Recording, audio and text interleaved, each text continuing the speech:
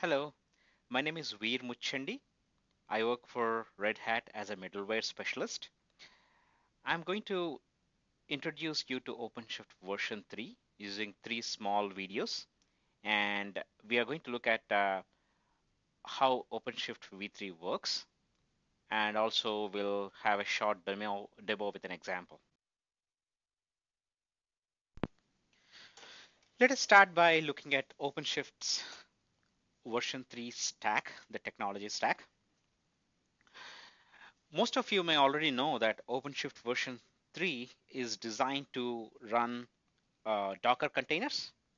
Now, Docker provides a means of packaging applications in lightweight containers, right? And these containers are smaller than virtual machines. They have improved performance, and they are flexible to run in multiple environments. So, but while Docker defines a container format and builds and manages the individual containers, you would still need an orchestration tool to deploy and manage sets of these Docker containers. And Kubernetes is a tool for that. It orchestrates and manages Docker containers. Now, as a base for all these is RHEL, Red Hat Enterprise Linux, and Red Hat Enterprise Linux Atomic Host is a variation of RHEL 7, and it is optimized to run Linux containers in Docker format. It has been designed to take advantage of powerful technology available in RHEL 7. And RHEL Atomic Host uses SE-Linux to provide strong safeguards in multi-tenant environments when multiple containers are running on the same host, and also provides the ability to perform atomic upgrades and rollbacks, enabling quicker and easier maintenance with less downtime. Now, both RHEL 7 and RHEL Atomic can be used for installing OpenShift, and RHEL Atomic comes pre-installed with Docker and Kubernetes. Now, on the top of this container-driven model and orchestration using Kubernetes is the containerized services that OpenShift provides. The first thing is XPaaS, which is like application server on the top of OpenShift, JBoss EAP, for example, right? Or integration on OpenShift using JBoss Fuse or BPM, BRMS, mobility, for example. All these are XPaaS services that come on the top of a PaaS. Now, you also get a Docker hub where your Docker images would reside, would be registered, and a marketplace through which other vendors can provide you the Docker images to use. Now, cartridges are going to be replaced with those Docker images, right? Now, on the top of all this is the user experience layer. So we provide that enhanced developer and administrative experience using, for example, a web console or a command line interface or or an IDE of your choice that provides tools to deploy applications onto the OpenShift environment. All these nice things put together is what you get in the technology stack for OpenShift version 3.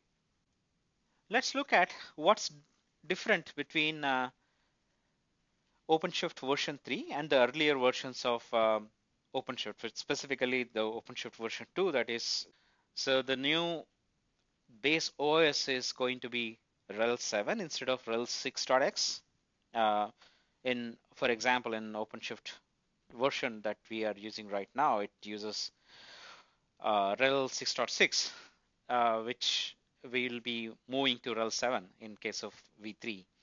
Now the containers are going to be Docker containers instead of gates.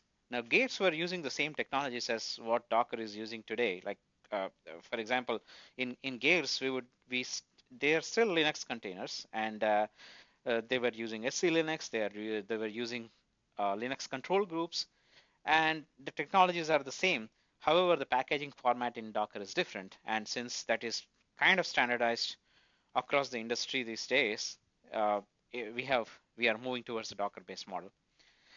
The new orchestration engine, instead of a OpenShift broker in case of version 2, that's going to be replaced by Kubernetes. Specifically, Kubernetes master will take the place of broker.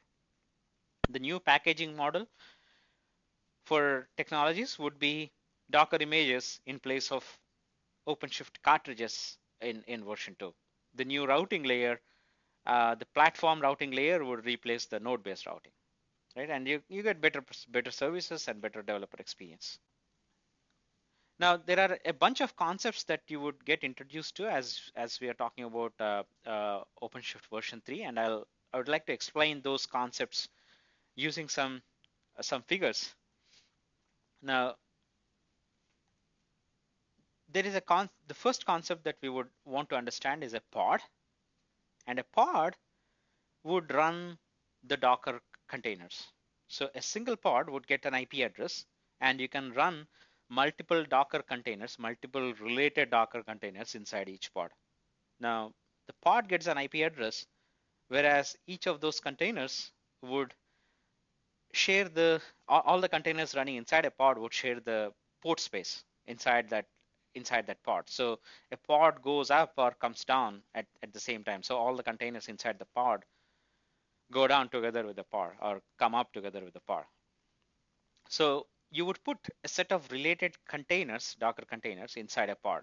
So in this example that you're seeing here, right, the MySQL database and the administration, the phpMyAdmin, are running are two different containers running within the same pod.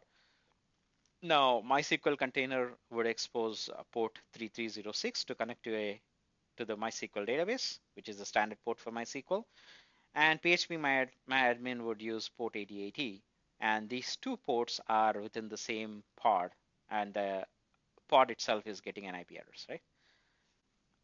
Now, when you are thinking about in runtime how these pods are going to look like, when you are thinking in terms of the host, see all the way at the bottom, the hosts are, a host could be running multiple pods on the top of it, and each pod would contain one or more containers, right? So a host, a physical host, is running one or more pods on the top. There is another concept called service, which kind of load balances the a group of pods of the same type together. Now, think of it as multiple instances of the single pod. They are all load balanced via the service. Each pod gets a label, and a service would use a label. In this case, this web is the label, and both these pods are the same type of pods, and they are getting the label web, and these two pods are grouped together by the service, and they are load balanced. Replication controllers, which is again another concept in Kubernetes, it ensures that n number of copies of a pod exist at all times. You define how many copies of a pod should exist, and those many copies of pod are ensured at all times by the replication control. Now let's look at how all the stuff comes together, right? As we talked before, um, Kubernetes master is taking the place of broker, and uh, the the Kubernetes minions, now called nodes, are taking the place of nodes, and this is the application hosting infrastructure. etcd is going to be the taking place of MongoDB, and we already spoke about replication controllers. From developers' point of view, the developer would have a similar experience like before. They can use a web console, a command line interface, or IDE, and all the communications for creating a new application, for example, would go to the master, the OpenShift v3 master, using the RESTful API, and the master will end up spinning pods on the nodes. And when there are multiple pods to be spun up, those can be on any of the nodes, and they are load balanced, where as we spoke about, by the service layer will group them together by using the labels that are assigned to these pods, and the routing layer ensures that they are load balanced. Now, uh, as you can see that a pod can contain one or more containers, and a pod can have one or more related containers, and these pods can also talk to each other via the service layer.